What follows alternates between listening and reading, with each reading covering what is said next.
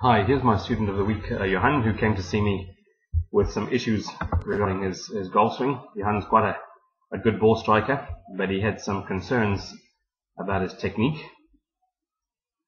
One of his concerns was his tendency on his backswing to reverse pivot, which you can see he has a little slight movement with his head forward.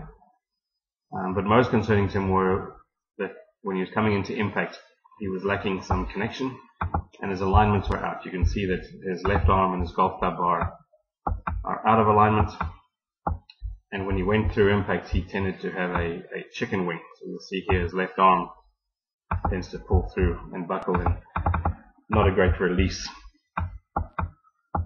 And these were affecting his consistency and his confidence. In the swing, what we looked at doing was really explaining to him how his left hand works in the swing properly.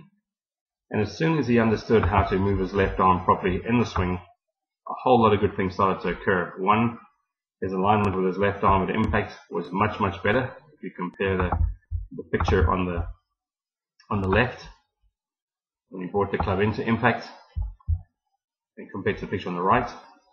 Also, if you look at the picture on the left, when he went through, there's that chicken wing, uncertainty about how his left hand worked compared to the release that we got him to do through impact on the picture on the right. So I thought they were quite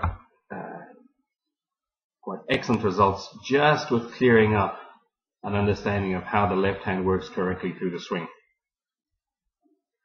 He's hitting the ball great, and hopefully we can see him go from strength to strength.